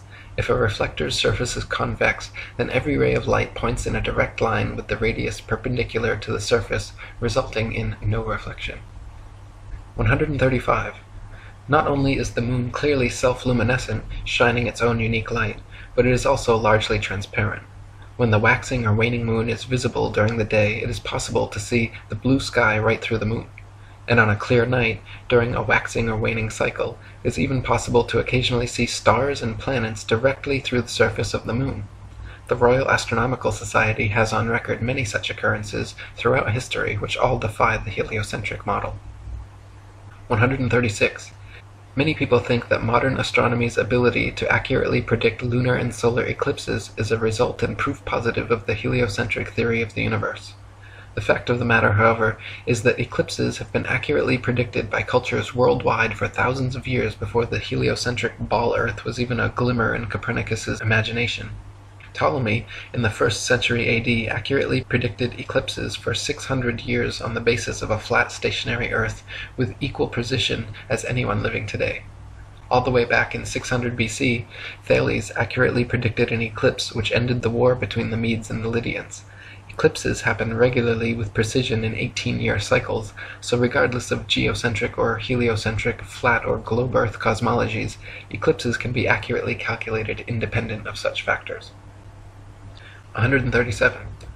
Another assumption and supposed proof of the Earth's shape, heliocentrists claim that lunar eclipses are caused by the shadow of the ball Earth occulting the moon. They claim the Sun, Earth, and Moon spheres perfectly align like 3 billiard balls in a row, so that the Sun's light casts the Earth's shadow onto the Moon. Unfortunately for heliocentrists, this explanation is rendered completely invalid due to the fact that lunar eclipses have happened and continue to happen regularly when both the Sun and Moon are still visible together above the horizon. For the Sun's light to be casting Earth's shadow onto the Moon, the three bodies must be aligned in a straight 180-degree syzygy, but as early as the time of Pliny, there are records of lunar eclipses happening while both the Sun and Moon are visible in the sky. Therefore, the eclipser of the Moon cannot be the Earth or Earth's shadow, and some other explanation must be sought. 138. Another favorite proof of ball earthers is the appearance from an observer on shore of ships' hulls being obfuscated by the water and disappearing from view when sailing away towards the horizon. Their claim is that ships' hulls disappear before their mastheads because the ship is beginning its declination around the convex curvature of the ball earth. Once again, however, their hasty conclusion is drawn from a faulty premise, namely that only on a ball earth could this phenomenon occur. The fact of the matter is that the law of perspective on plane surfaces dictates and necessitates the exact same occurrence. For example, a girl wearing a dress walking away towards the horizon will appear to sink into the earth the farther away she walks. Her feet will disappear from view first, and the distance between the ground and the bottom of her dress will gradually diminish until, after a half a mile, it seems like her dress is touching the ground as she walks on invisible legs. Such is the case on plane surfaces. The lowest parts of objects receding from a given point of observation necessarily disappear before the highest. 139. Not only is the disappearance of ships' hulls explained by the law of perspective on flat surfaces, it is proven undeniably true with the aid of a good telescope.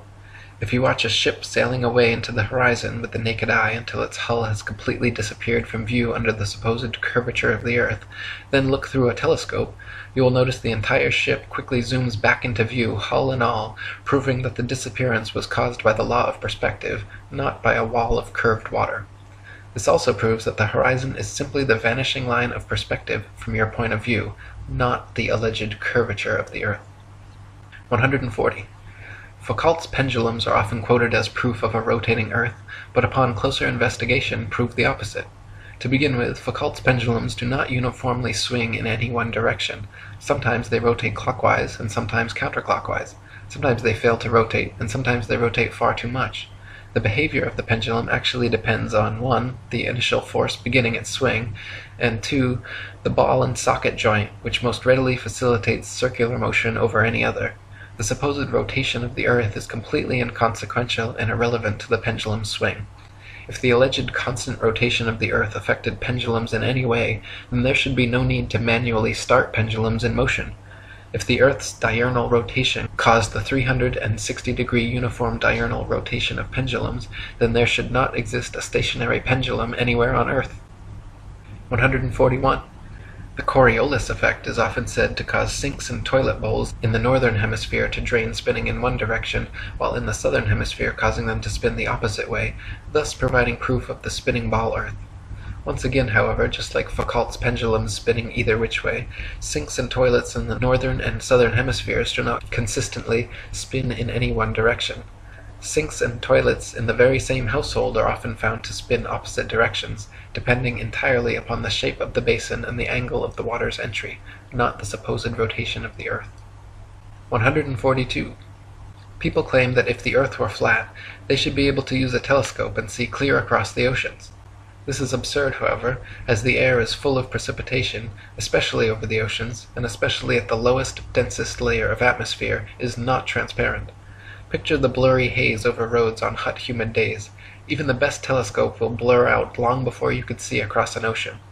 You can, however, use a telescope to zoom in much more of our flat Earth than would be possible on a ball 25,000 miles in circumference. 143.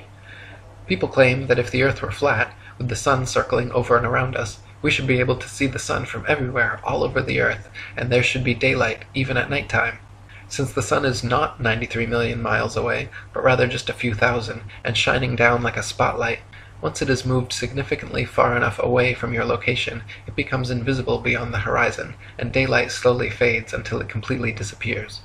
If the Sun were 93 million miles away and the Earth a spinning ball, the transition from daylight to night would instead be almost instantaneous as you passed the terminator line. 144. Pictures of the Moon appearing upside down in the southern hemisphere and right side up in the north are often cited as proof of the ball Earth, but once again, upon closer inspection, provide another proof of the flat model.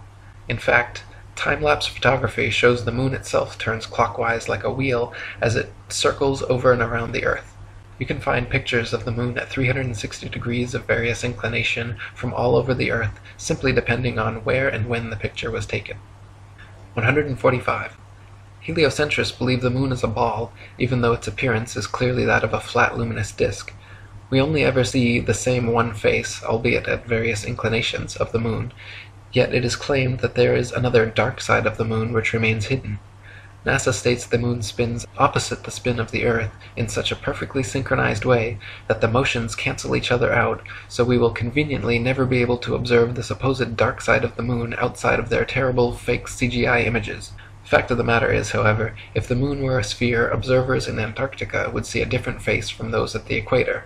Yet they do not, just the same flat face rotated at various degrees. 146. The ball Earth model claims the Moon orbits around the Earth once every 28 days, yet it is plain for anyone to see that the Moon orbits around the Earth every single day. The Moon's orbit is slightly slower than the Sun's, but follows the Sun's same path from tropic to tropic, solstice to solstice, making a full circle over the Earth in just under 25 hours. 147. The ball Earth model claims the Sun is precisely 400 times larger than the Moon and 400 times further away from Earth, making them falsely appear exactly the same size. Once again, the ball model asks us to accept as coincidence something that cannot be explained other than by natural design. The Sun and Moon occupy the same amount of space in the sky and have been measured with sextants to be of equal size and equal distance, so claiming otherwise is against our eyes, experience, experiments, and common sense. 148. Quoting Earth Not a Globe by Samuel Rowbotham, it is found by observation that the stars come to the meridian about 4 minutes earlier every 24 hours than the Sun, taking the solar time as the standard. This makes 120 minutes every 30 days and 24 hours in the year, hence all the constellations have passed before or in advance of the Sun at that time. This is the simple fact as observed in nature, but the theory of rotundity and motion on axes and in an orbit has no place for it. Visible truth must be ignored because this theory stands in the way and prevents its votaries from understanding it. 149. Throughout thousands of years, the same constellations have remained fixed in their same patterns without moving out of position whatsoever. If the Earth were a big ball spinning around a bigger sun, spinning around a bigger galaxy, shooting off from the biggest bang, as NASA claims, it is impossible that the constellations would remain so fixed. Based on their model, we should, in fact, have an entirely different night sky every single night and never repeat exactly the same star pattern twice. 150. If Earth were a spinning ball, it would be impossible to photograph star trail time-lapses turning perfect circles around Polaris anywhere but the North Pole. At all other vantage points, the stars would be seen to travel more or less horizontally across the observer's horizon due to the alleged 1,000-mile-per-hour motion beneath their feet. In reality, however, Polaris's surrounding stars can always be photographed turning perfect circles around the central star all the way down to the Tropic of Capricorn. 151. If Earth were a spinning ball revolving around the Sun, it would actually be impossible for star trail photos to show perfect circles even at the North Pole. Since the Earth is also allegedly moving 67,000 miles per hour around the Sun moving 500,000 miles per hour around the Milky Way, and the entire galaxy going 67 million miles per hour, these four contradictory motions would make star trail time-lapses all show irregular curved lines. 152. In 2003, 3 university geography professors collaborated in an experiment to prove that the state of Kansas is indeed actually flatter than a pancake.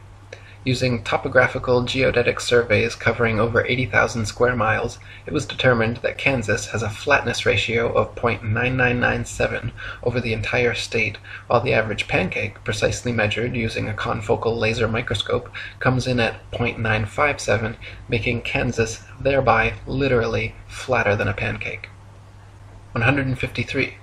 Quoting Reverend Thomas Milner's Atlas of Physical Geography, we find that vast areas exhibit a perfectly dead level, scarcely a rise existing through 1,500 miles from the Carpathians to the Urals. South of the Baltic, the country is so flat that a prevailing north wind will drive the waters of the Stettiner Half into the mouth of the Oder, and give the river a backwards flow 30 or 40 miles. The plains of Venezuela and New Granada in South America, chiefly on the left of the Orinoco, are termed llanos, or level fields. Often, in the space of 270 square miles, the surface does not vary a single foot. The Amazon only falls 12 feet in the last 700 miles of its course. The La Plata has only a descent of 1/33 of an inch per mile. 154.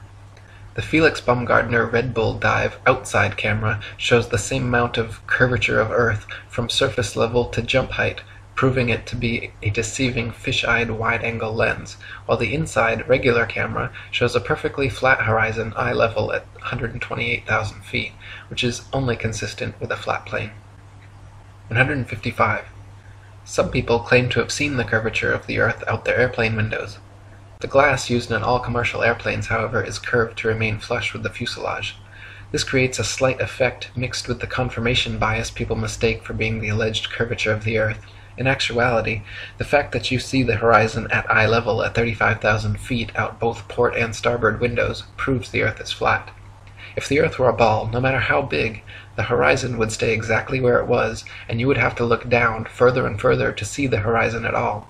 Looking straight out the window at 35,000 feet, you should see nothing but outer space from the port and starboard windows, as the Earth and horizon are supposed to be below you.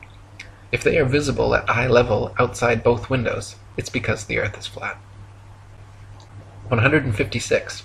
People also claim to see curvature in GoPro or other high-altitude camera footage of the horizon. While it is true that the horizon often appears convex in such footage, it just as often appears concave or flat depending on the tilt and movement of the camera. The effect is simply a distortion due to wide-angle lenses. In lens-corrected and footage taken without wide-angle technology, all amateur, high-altitude horizon shots appear perfectly flat. 157. If gravity magically dragged the atmosphere along with the spinning ball Earth, that would mean the atmosphere near the equator would be spinning at over 1,000 miles per hour. The atmosphere over the mid-latitudes would be spinning around 500 miles per hour, and gradually slower to the poles, where the atmosphere would be unaffected at 0 miles per hour. In reality, however, the atmosphere at every point on Earth is equally unaffected by this alleged force, as it has never been measured or calculated and proven non-existent by the ability of airplanes to fly unabated in any direction without experiencing any such atmospheric changes. 158. If gravity magically dragged the atmosphere along with the spinning ball Earth, that would mean the higher the altitude, the faster the spinning atmosphere would have to be turning around the center of rotation. In reality, however, if this were happening, then rain and fireworks would behave entirely differently as they fell down through progressively slower and slower spinning atmosphere. Hot air balloons would also be forced steadily faster eastwards as they ascended through the ever-increasing atmospheric speeds. 159. If there were progressively faster and faster spinning atmosphere the higher the altitude, that would mean it would have to abruptly end at some key altitude where the fastest layer of gravitized spinning atmosphere meets the supposed non-gravitized, non-spinning, non-atmosphere of infinite vacuum space. NASA has never even mentioned what altitude this impossible feat allegedly happens, but it is easily philosophically refuted by the simple fact that vacuums cannot exist connected to non-vacuums while maintaining the properties of a vacuum. Not to mention, the effect such a transition would have on a rocket spaceship would be disastrous. 160. It is impossible for rockets or any type of jet propulsion engines to work in the alleged non-atmosphere of vacuum space, because without air or atmosphere to push against, there is nothing to propel the vehicle forwards. Instead, the rockets and shuttles would be sent spinning around their own axis uncontrollably in all directions like a gyroscope. It would be impossible to fly to the moon or go in any direction whatsoever, especially if gravity were real and constantly sucking you towards the closest, densest body. 161. If Earth were really a ball, there would be no reason to use rockets for flying into outer space anyway, because simply flying an airplane straight at any altitude for long enough should and would send you off into outer space. To prevent their airplanes from flying tangent to the ball Earth, pilots would have to constantly course-correct downwards, or else within just a few hours, the average commercial airliner traveling 500 miles per hour would find themselves lost in outer space. The fact that this never happens, artificial horizons remain level at pilots' desired altitudes and do not require constant downward adjustments, proves the Earth is not a ball. 162. All NASA and other space agencies' rocket launches never go straight up. Every rocket forms a parabolic curve, peaks out, and inevitably starts falling back to Earth. The rockets which are declared successful are those few which don't explode or start falling too soon, but make it out of range of spectator view before crashing down into restricted waters and recovered. There is no magic altitude where rockets or anything else can simply go up, up, up, and then suddenly just start free-floating in space. This is all a science fiction illusion created by wires, green screens, dark pools, some permed hair, and zero-G planes. 163. NASA and other space agencies have been caught time and again with air bubbles forming and floating off in their official outer space footage. Astronauts have also been caught using scuba space gear, kicking their legs to move, and astronaut Luca Parmitano even almost drowned when water started filling up his helmet while allegedly on a spacewalk.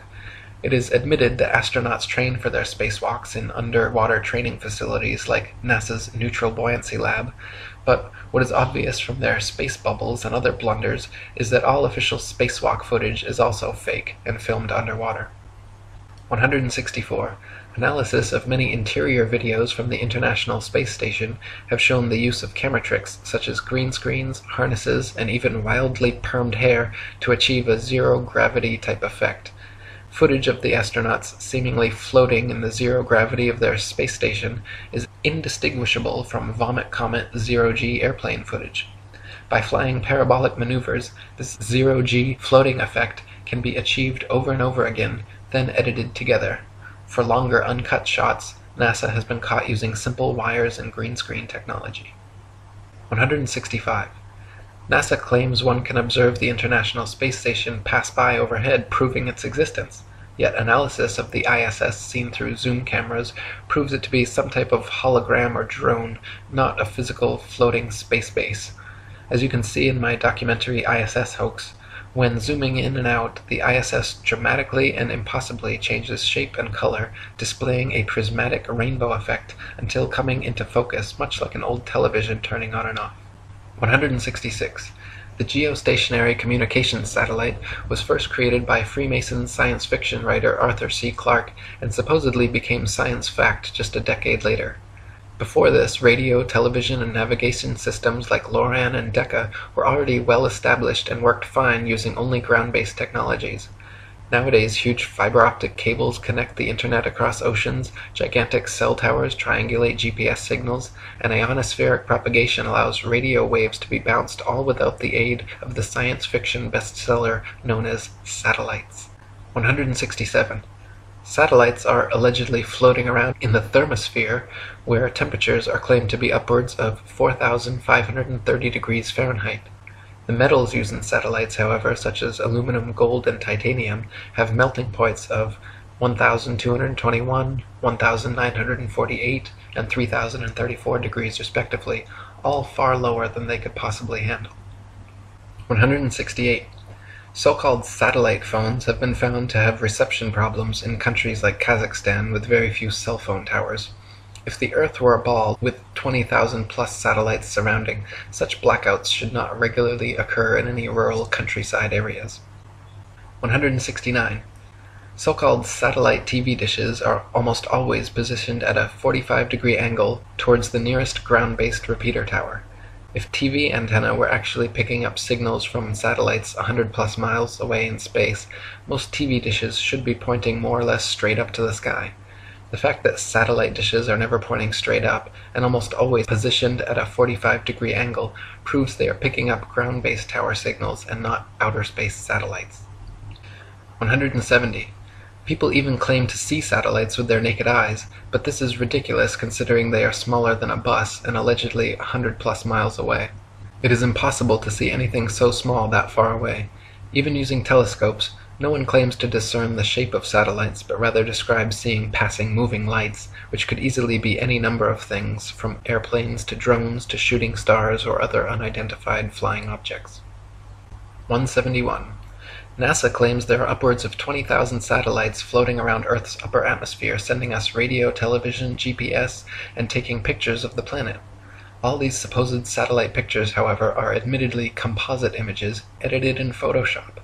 They claim to receive ribbons of imagery from satellites, which must then be spliced together to create composite images of the Earth, all of which are clearly CGI and not photographs. If Earth were truly a ball, with 20,000 satellites orbiting, it would be a simple matter to mount a camera and take some real photographs. The fact that no real satellite photographs of the supposed ball Earth exist, in favor of NASA's ribbons of composite CG imagery, is further proof that we are not being told the truth. 172. If you pick any cloud in the sky and watch for several minutes, two things will happen. The clouds will move, and they will morph, gradually changing shape. In official NASA footage of the spinning ball Earth, such as the Galileo time-lapse video, however, clouds are constantly shown for 24+ hours at a time and not moving or morphing whatsoever. This is completely impossible, further proof that NASA produces fake CGI videos, and further evidence that Earth is not a spinning ball. 173. NASA has several alleged photographs of the ball Earth which show several exact duplicate cloud patterns. The likelihood of having 2 or 3 clouds of the exact same shape in the same picture is as likely as finding 2 or 3 people with the exact same fingerprints. In fact, it is a solid proof that the clouds were copied and pasted in a computer program, and that such pictures showing a ball-shaped Earth are fakes. 174.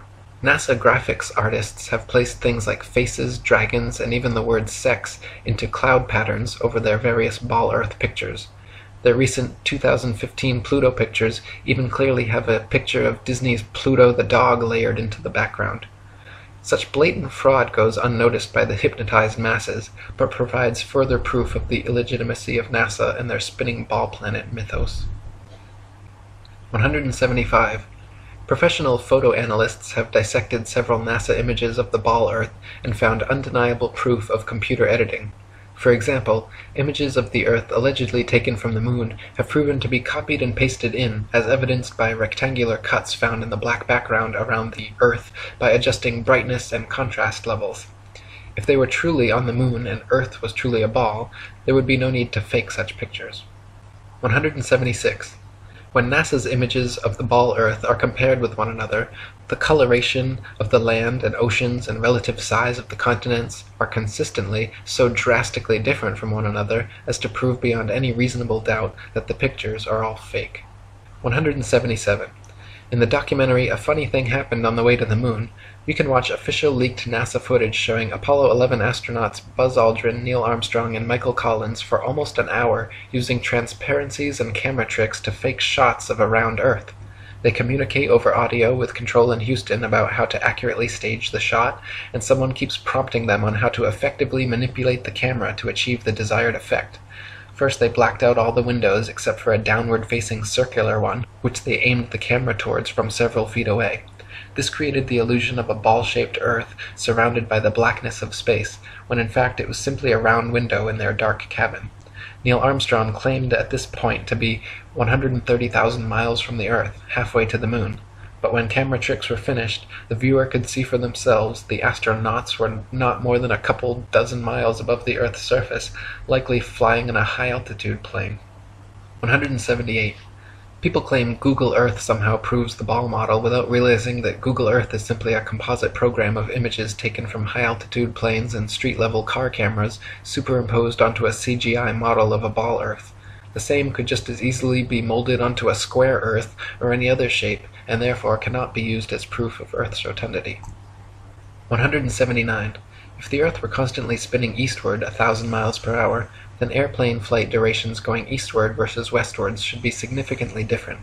If the average commercial airliner travels 500 miles per hour, it follows that westbound equatorial flights should reach their destination at approximately thrice the speed as their eastbound return flights. In reality, however, the differences in east and westbound flight durations usually amount to a matter of minutes, and nothing near what would occur on a 1,000-mile-per-hour spinning ball Earth. 180. The spinning ball model dictates that the Earth and atmosphere would be moving together at approximately 500 miles per hour at the mid-latitudes where LA to New York City flights take place. The average commercial airliner traveling 500 miles per hour takes 5.5 hours traveling east with the alleged rotation of the Earth, so the return flight west should take only 2.75 hours. But in fact, we find that the average New York to LA flight takes 6 hours, a flight time totally inconsistent with the spinning ball model. 181. Flights eastwards with the alleged spin of the ball Earth from Tokyo to LA take an average of 10.5 hours. Therefore, the return flights westwards against the alleged spin should take an average of 5.25 hours, but in actual fact take an average of 11.5 hours, another flight time totally inconsistent with the spinning ball model. 182. Flights eastward with the alleged spin of the ball Earth from New York to London take an average of 7 hours. Therefore, the return flights westwards against the alleged spin should take an average of 3.5 hours, but in actual fact take an average of 7.5 hours, a flight time totally inconsistent with the spinning ball model. 183. Flights eastward from Chicago to Boston with the alleged spin of the ball Earth take an average of 2.25 hours. Therefore, the return flights westwards against the alleged spin should take an average of just over an hour, but in actual fact take an average of 2.75 hours. Once again, completely inconsistent with the spinning ball model. 184. Flights eastward from Paris to Rome with the alleged spin of the ball Earth take an average of 2 hours. Therefore, the return flights westward against the alleged spin should take an average of 1 hour, but in actual fact have an average flight duration of 2 hours and 10 minutes, a flight time totally inconsistent with the spinning ball model. 185. We are told that the Earth and atmosphere spin together at such a perfect uniform velocity that no one in history has ever seen, heard, felt, or measured the supposed 1,000 mile per hour movement. This is then often compared to traveling in a car at uniform velocity, where we only feel the movement during acceleration or deceleration. In reality, however, even with eyes closed, windows up, over smooth tar in a luxury car at a mere uniform 50 miles per hour, the movement absolutely can be felt. At 20 times this speed, Earth's imaginary 1,000 mile per hour spin would most certainly be noticeable, felt, seen, and heard by all. 186. People sensitive to motion sickness feel distinct unease and physical discomfort from motion as slight as an elevator or train ride. This means that the 1,000 mile per hour alleged uniform spin of the Earth has no effect on such people, but add an extra 50 miles per hour uniform velocity of a car and their stomach starts turning knots. The idea that motion sickness is nowhere apparent in anyone at 1,000 miles per hour, but suddenly comes about at 1,050 miles per hour, is ridiculous and proves the Earth is not in motion whatsoever. 187. The second law of thermodynamics, otherwise known as the law of entropy, along with the fundamental principles of friction and resistance, determine the impossibility of Earth being a uniformly spinning ball. Over time, the spinning ball Earth would experience measurable amounts of drag, constantly slowing the spin and lengthening the amount of hours per day. As not the slightest such change has ever been observed in all of recorded history, it is absurd to assume the Earth has ever moved an inch. 188. Over the years, NASA has twice changed their story regarding the shape of the Earth. At first they maintained Earth was a perfect sphere, which later changed to an oblate spheroid flattened at the poles, and then changed again to being pear-shaped, as the southern hemisphere allegedly bulges out as well. Unfortunately for NASA, however, none of their official pictures show an oblate spheroid or pear-shaped Earth. All their pictures, contrary to their words, show a spherical, and clearly CGI fake, Earth. 189. The Bible, Quran, Srimad Bhagavatam, and many other holy books describe and purport the existence of a geocentric stationary flat Earth. For example, 1 Chronicles 16:30 and Psalm 96:10 both read, "He has fixed the earth firm, immovable," and Psalm 93:1 says, "The world also is established, that it cannot be moved." The Bible also repeatedly affirms that the earth is outstretched as a plane, with the outstretched heavens everywhere above, not all around, giving a scriptural proof the earth is not a spinning ball. 190.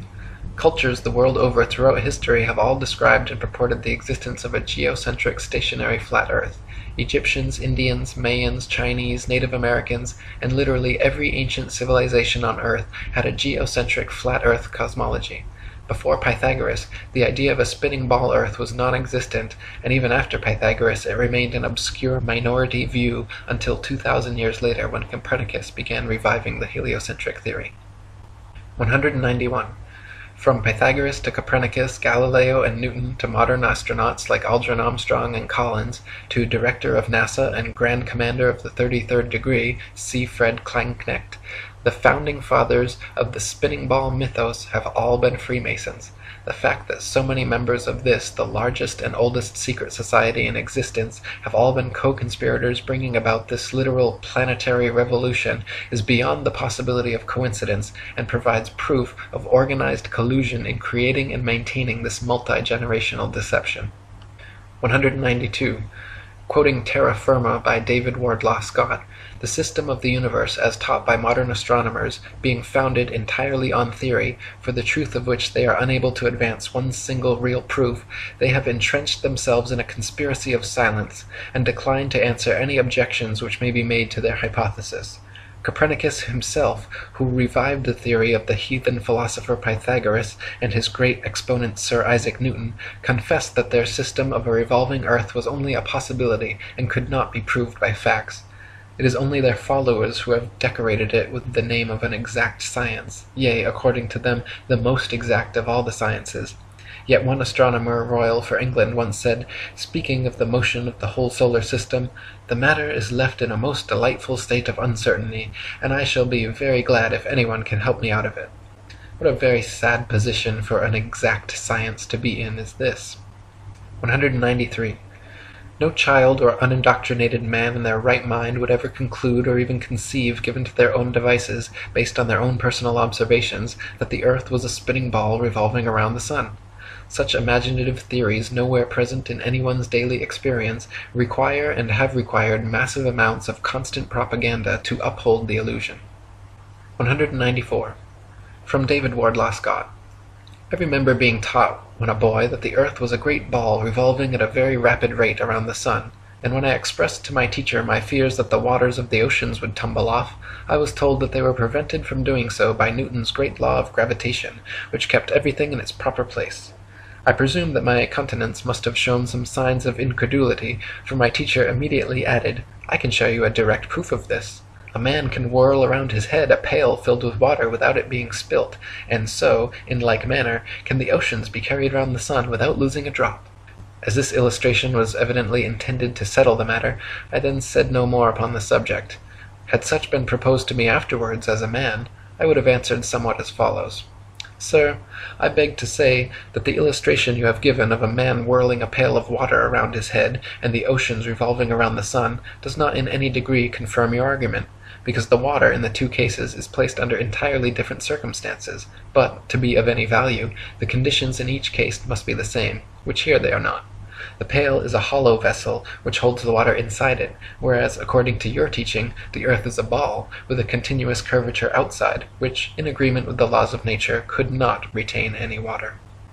195. Astronomers say the magical magnetism of gravity is what keeps the oceans of the world stuck to the ball earth.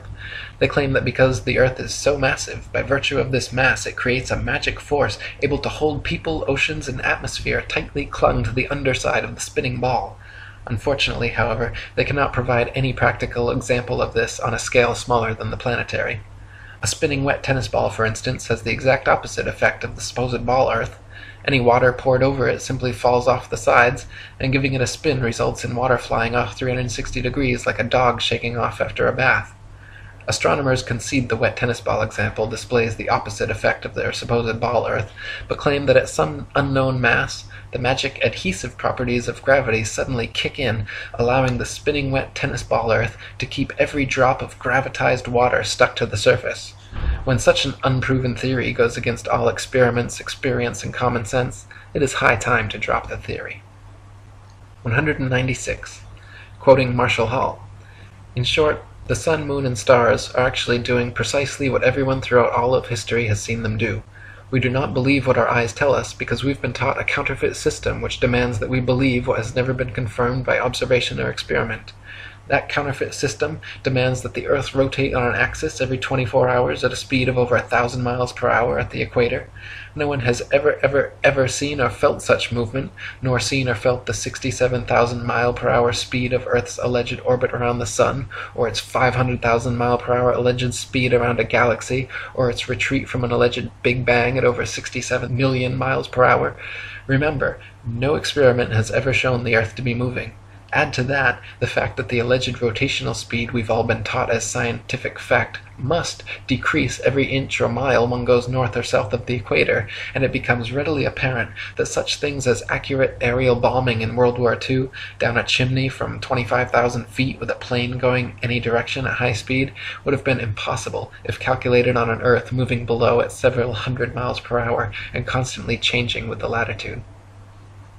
197. Some people claim there is no motive for such a grand-scale deception, and that flat or ball makes no difference.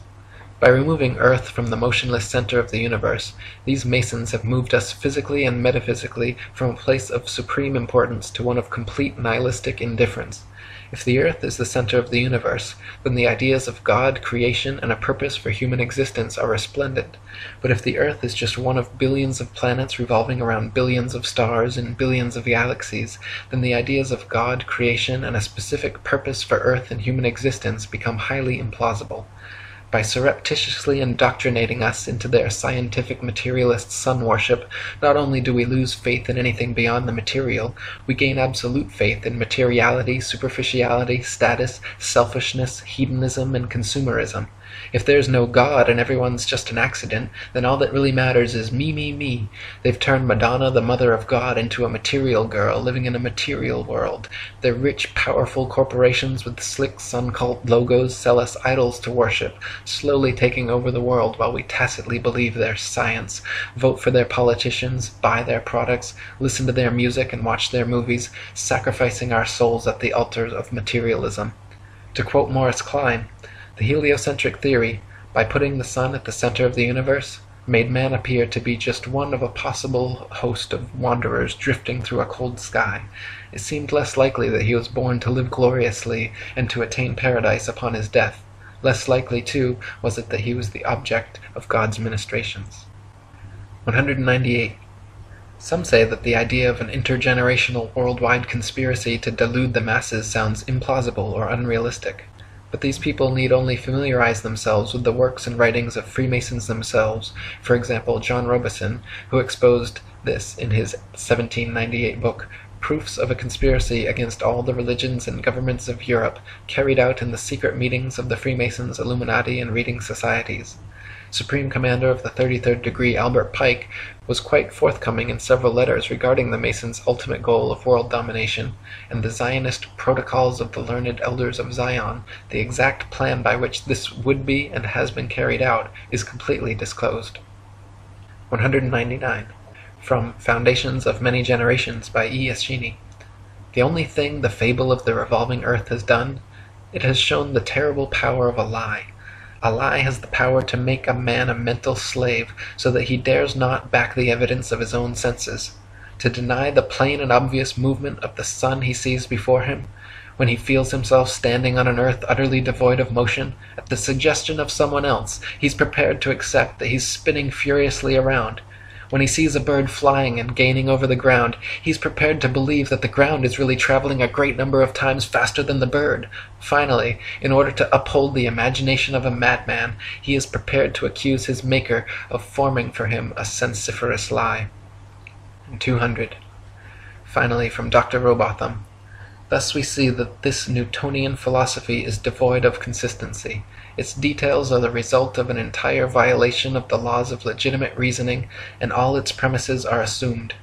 It is, in fact, nothing more than an assumption upon assumption, and the conclusions derived therefrom willfully considered as things proved, and to be employed as truths to substantiate the first and fundamental assumptions. Such a juggle and jumble of fancies and falsehoods, extended and intensified as in theoretical astronomy, is calculated to make the unprejudiced inquirer revolt with horror from the terrible conjuration which has been practised upon him, to sternly resolve to resist its further progress, to endeavour to overthrow the entire edifice, and to bury in its ruins the false honours which have been associated with its fabricators, and which still attach to its devotees. For the learning, the patience, the perseverance, and devotion for which they have ever been examples, honour and applause need not be withheld, but their false reasoning, the advantages they have taken of the general ignorance of mankind in respect to astronomical subjects, and the unfounded theories they have advanced and defended, cannot be otherwise than regretted, and ought to be by every means possible uprooted. For more information about our flat Earth, read The Flat Earth Conspiracy by Eric Dubay, and visit atlanteanconspiracy.com and ifers.boards.net.